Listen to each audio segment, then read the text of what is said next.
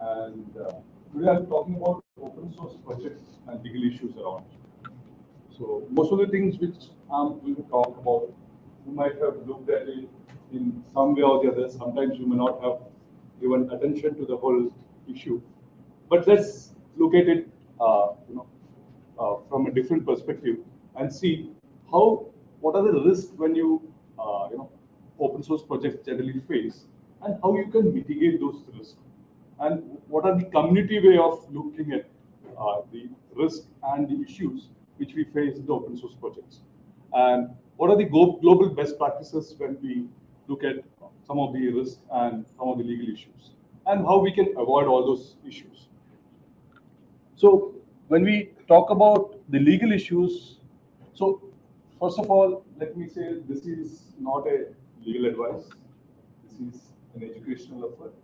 It's not, because the laws across the globe is different. The copyright law in US and India or Singapore might differ. So it is not a legal advice. But what I'll be trying to make the attempt is to talk about the best practices globally. So let's look at copyright issues, trademark issues, and patent issues.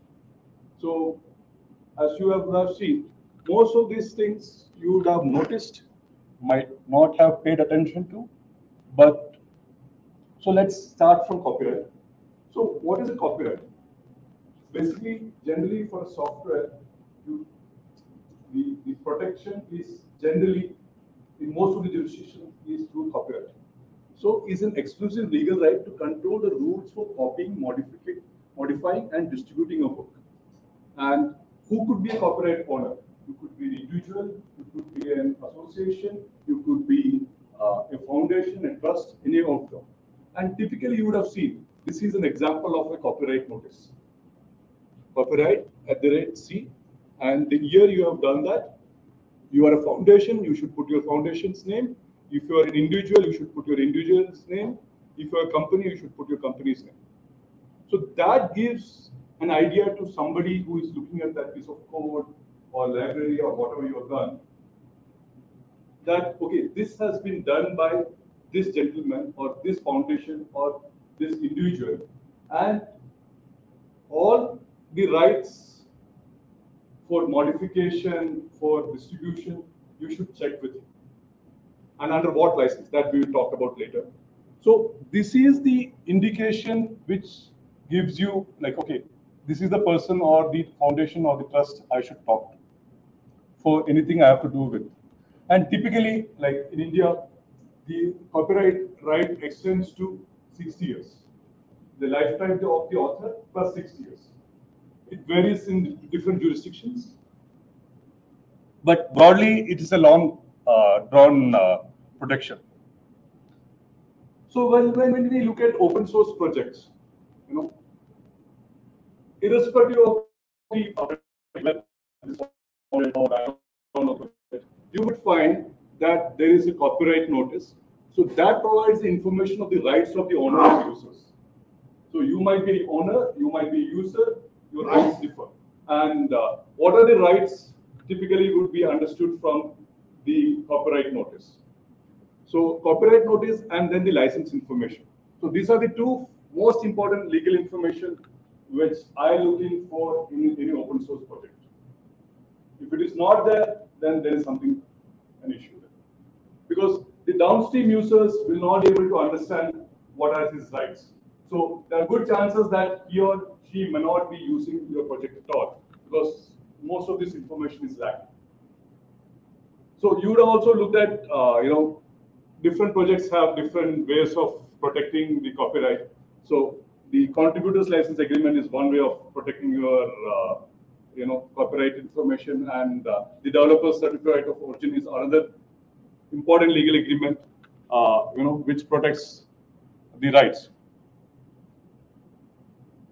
Now let's move on to the trademark issues. So what is a trademark? The trademark is let's say when we say foundation, there's an origin of this name. So whether it is goods or services, there is a trademark. So, and there is an inferred source, origin, and quality. let's say when we say Apache Foundation, there is a quality, we know there is a community working behind it. So what this helps in is to create confusion. So later in the session, I'll be talking about in what all instances we have seen confusion. So the trademark owners have the obligation to protect their mark. It's not the users. Users have to comply with the trademark obligation. So open source projects needs to have trademark and also a trademark policy. So the way you write, let's say Apache Foundation, the way the trademark policy will tell you the way Apache Foundation has to be written and who can use it, in what instances. So as I told you, it avoids confusion, it gives you a source of origin, quality, and all those things about idea, trademark. So this is one important thing for every open source project, irrespective of the region you are in. So one good example was the Debian and the Mozilla Foundation issues around the Firefox trademark issue, which started in 2006 and ended in February 2016. So for 10 years, this issue was going on. So it's always better when you are starting a new project, please make sure that you have a proper trademark assigned and you have a trademark policy. So everybody who's using that project knows that this is the way this has to be done. That should be illustrated in your website, in your trademark policy. The other famous instance was when Amazon was sued by Elasticsearch. So there are so many instances across the globe where companies, projects have issues. So please safeguard your trademark and have a trademark policy. And the best projects across the globe has good trademark and trademark policy. And please search that such names are not used already. The other example is the Java trademark, which is owned by Oracle, but Eclipse Foundation used to use it for a long time. There was a lot of conversation around this, and finally they had to give up. So, unable to convince the Oracle to allow the users of trademark term Java to refer to the open source version of Java Enterprise Edition, the Eclipse Foundation is asking those who care about such things to vote on the resource. So, it's a dicey situation. After using that name, it's like if somebody tells me you can't use the name Biju after 50 years of my existence in this world, so it is quite difficult. So, and there is a lot of cost. If somebody has to change the project name, there is a lot of confusion it creates. So it's better at the start of the project itself to think about the project name, trademark, copyright, and all these issues. Don't put it to a later instance where there's a lot of cost, there's a lot of inconvenience, there's a lot of confusion. So it is the interest of the trademark holder. So let's say I have got a trademark for my project, open source project. It is my obligation, my interest to safeguard that. So if somebody is misusing my trademark, I should enforce my trademark against them and stop, should not allow them to use that trademark, because they are deriving, so there will be confusion. People will think that, okay, this is done by Apache Foundation. Let's say if Apache Foundation doesn't enforce their trademark, then people would think that, okay, this originated from Apache Foundation project. And there could be sometimes cyber security incidents or threats or malwares in those projects. Because when I use those projects, I thought that it is from Apache Foundation, but it may not be. So it's very important that you protect, if you're a trademark owner, you're the foundation, you're the trust, you should protect and enforce your trademark.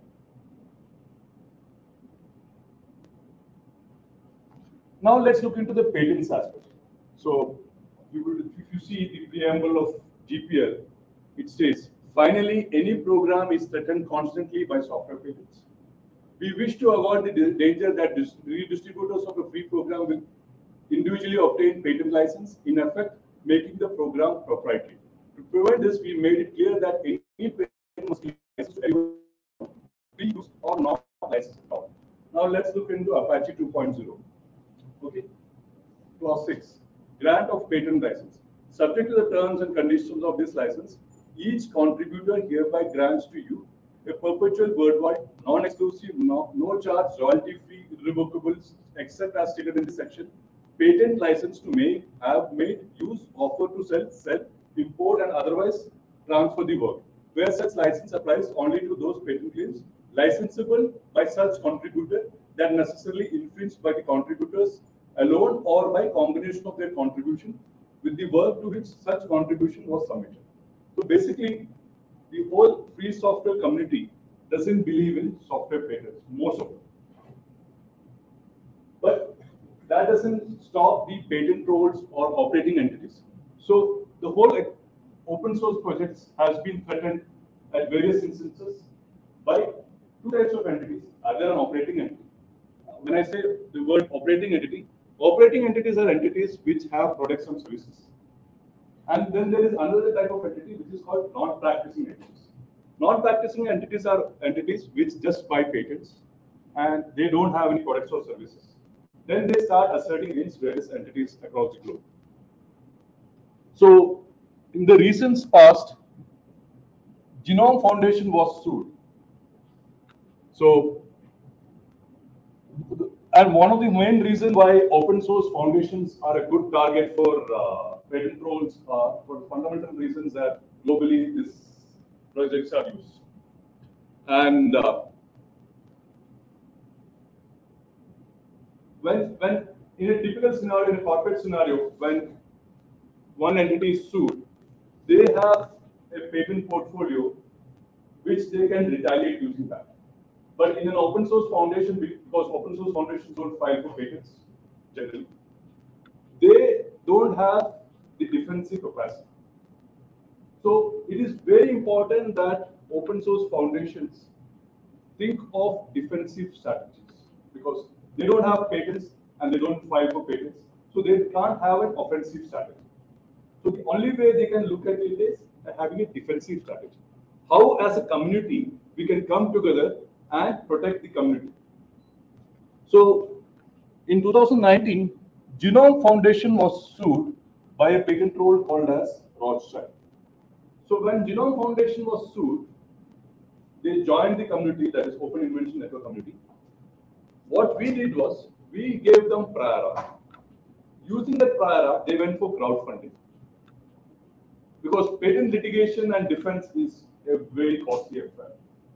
So what did they then went for invalidation of this patent of Rothschild, which is what this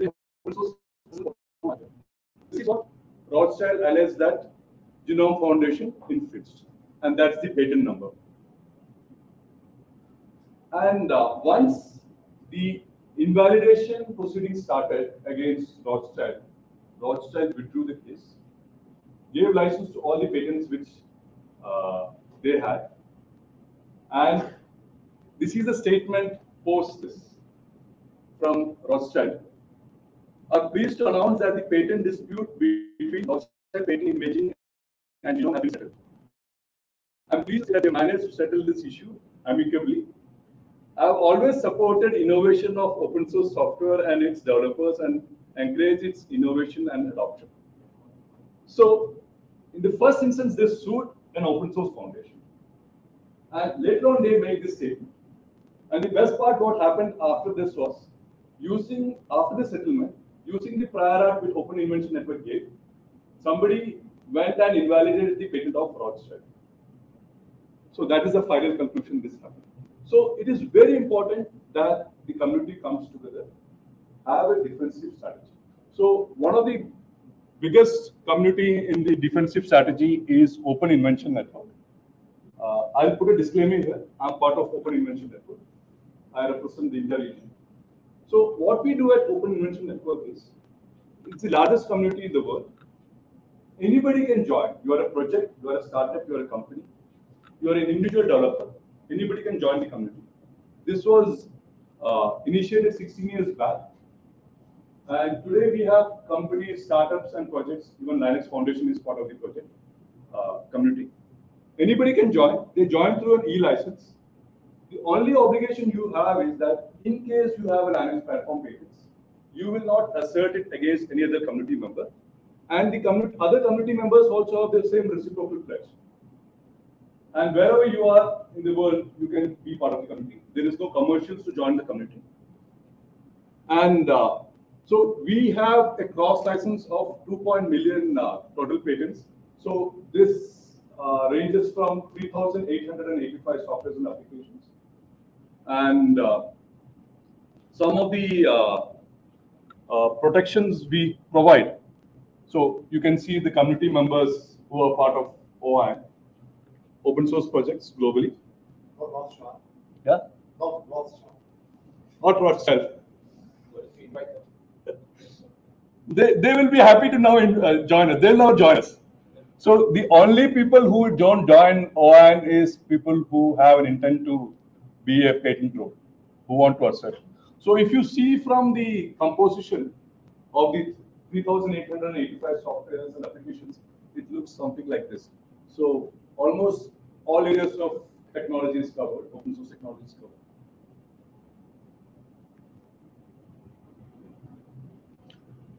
So at various times in the past, it was operating entities which behaved like patent trolls. In recent times, it is not just operating entities, it is non-practicing entities which are creating havoc in the whole ecosystem. So there are various other entities which work on the defensive strategies. So Open Invention Network is the largest among them. So now let's move on to the other issues, open source compliance. So this has various problems because in the whole supply chain of software, how do you ensure open source compliance? Let's say you have vendors across the globe, or you have contributors across the globe. How do you ensure that each of them are following the same set of rules? And ensuring that the level of education, compliance is the same. So there is a Linux Foundation project called as OpenChain. OpenChain, the objective of OpenChain is to ensure that in the whole supply chain of software development, there should be compliance. Let's take a scenario where you have contribution, people contributing from across the globe. How do we put a standard that, okay, this is the benchmark you should do? Because my understanding might be different. My friend's understanding who is contributing from a different region in the world might be different. How do we have the basic common platform? So that is taken care by OpenChain. So OpenChain 2.1 specification has now become the ISO standard. So you can do a self-certification. You can get a third-party certification. And in fact, there is a security specification which is going to come up. And so all those issues related to license security around open source compliance, because typically, globally, this is one of the biggest problems, like open source compliance. That's the objective of this community. And we have seen that most of the companies globally are gearing and adopting OpenChain as the standard, whether you are in telecom, whether irrespective of the sector you are in. And that helps to mitigate. And the contribution is not just from one region in the world. The good part is that companies, individuals across the globe, across various domains, are contributing to this project. And as we all know, that the documentation, license compliance, these are the issues which most of the companies' projects face. So OpenChain would be a good answer to all those problems and solutions. Provides great solutions. And I would be happy if you could look into OpenChain 2.1, or the specifications there. And I'm also looking forward for the security specification. And you would have seen globally there is a lot of security challenge which OpenSpace has faced in the last 10 years.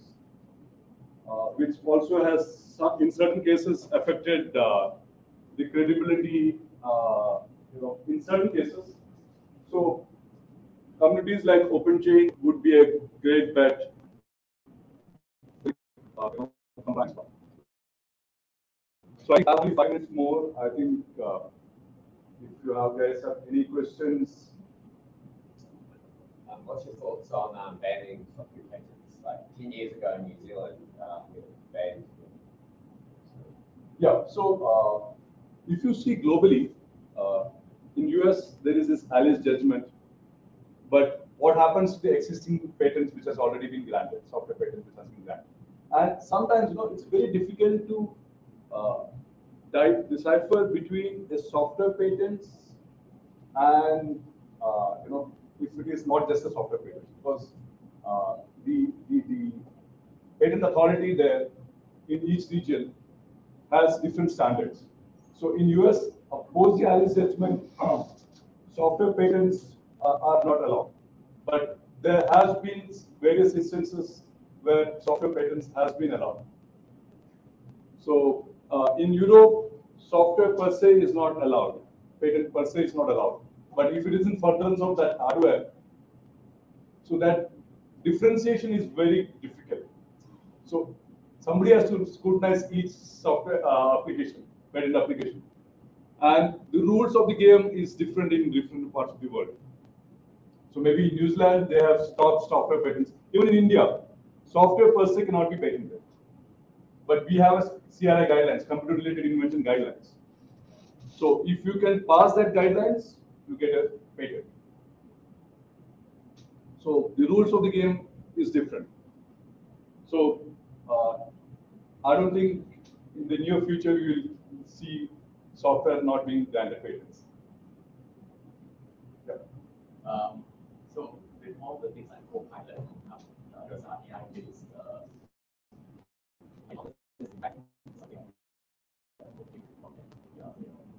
Some of the programmers are contributing using this kind of AI technologies. The potential like issues in the like trading. Yeah, I think OpenChain has not looked into. What OpenChain does today is prescribes you the best standard. So, for example, if you are a company or a project, you should have an open source policy. So, which also includes that you train your team that what is the best practices. You review, conform to the license requirements. Train them, make them understand, because generally license information obligations are left out by people. So whether there is a copyright notice, there is a modification notice, all those things has to be looked into, and then only you can be conformant with OpenChain. So there is 1.1 specification, 1.1, 1.1, 2, and 2.1. So only if you are conformant with 2.1, that's equivalent to an ISO standard. So training, compliance, audit, review. So all these processes at least makes some level of compliance. So whether it is OpenChat-GPT or anything, these rules of the game are same. So training, compliance, and enforcement. So it doesn't matter if they use these kind of tools as part of the application of the. So the rules of the games are same. License compliance is required.